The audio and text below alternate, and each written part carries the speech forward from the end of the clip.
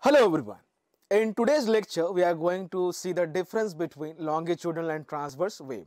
Now, as we have already mentioned that sound wave is a mechanical wave and the sound wave travels in the form of rarefaction and compression, right?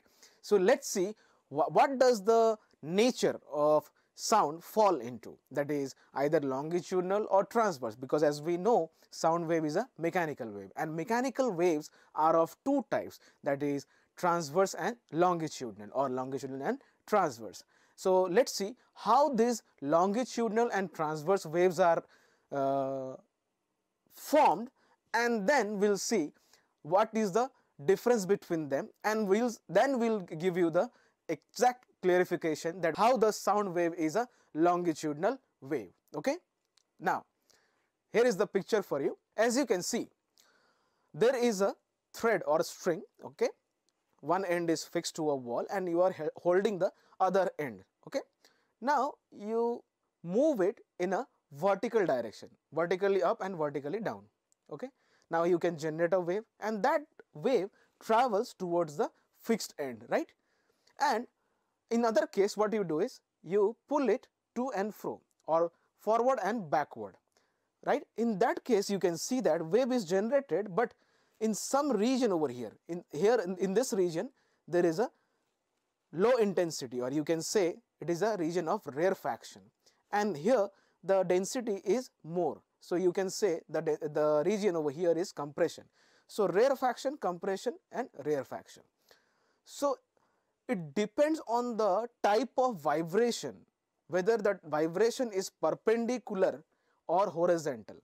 If the vibration is perpendicular to the direction of motion of the wave, then that type of waves are known as transverse wave.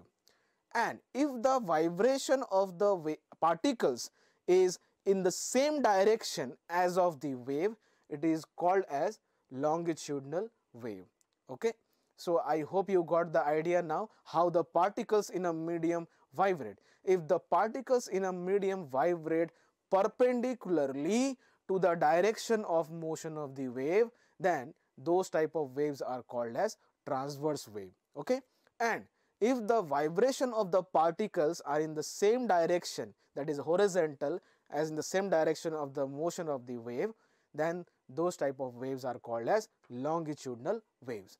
Now, I hope you have got the idea now behind the sound wave, because sound waves which we saw in our example in the previous lecture, that the sound wave produced by the tuning fork, right, or the prongs of the tuning fork, and the wave pushed the wave, I mean air, forward and backward, and created two types of region, that is high density and low density region. In that way, it was moving, the wave was moving forward in the form of compression and rarefaction, that is the region of high density and low density.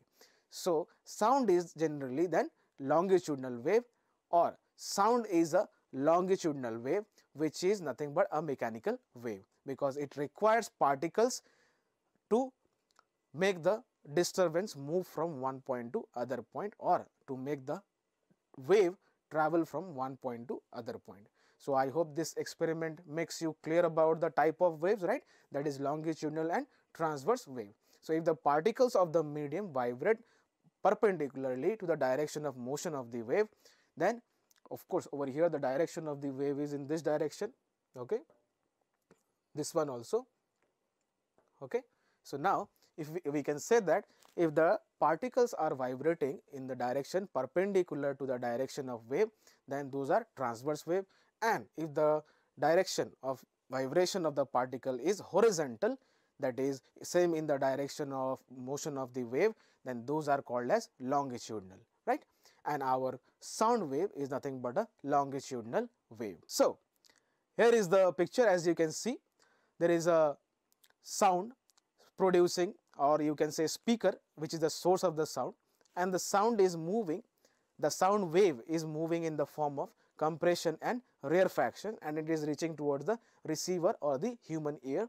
And there is another wave which is a transverse wave, and the particles, they seem to vibrate perpendicularly. If we combine all those vibrations of all the particles, it looks like this, that is called as transverse wave. So longitudinal wave, the particles, they vibrate in the same direction as in the direction of motion of the wave. And in case of transverse wave, that is, the particles will vibrate in the perpendicular direction as to the direction of motion of the wave, right?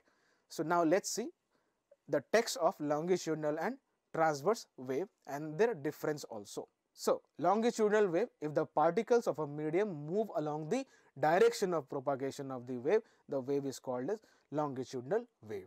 And a transverse wave, if the particle of a medium moves perpendicular to the direction of propagation of the wave is called a transverse wave. And here is the difference between the two. Longitudinal, the movement of the medium is in the same direction as the particle, or the movement of the medium is perpendicular to the direction of propagation of wave in case of transverse. See the difference. It acts only in one direction, and transverse, it acts in two dimensions, that is horizontal plane and vertical plane, both. Okay. And this wave can be produced in mediums such as solid, liquid and gas, okay, for longitudinal. But in transverse, this wave can be produced only in solids and only on liquid's surface, but not in gas, that is not in air. And for longitudinal, it is made of rarefactions and compression, and in case of transverse, it is made of troughs and crests. Now, what is trough and crest? So if I consider a transverse wave over here, suppose this one, okay, the upper amplitude or the positive amplitude, okay, amplitude means the maximum upper length of the wave, okay, half length. So this thing is known as crest, and this thing over here is known as trough. So crest occurs in positive amplitude and trough occurs in negative amplitude of the transverse wave. So that was all about our longitudinal and transverse wave and their difference. I hope you understood, right? So that was all. Thank you.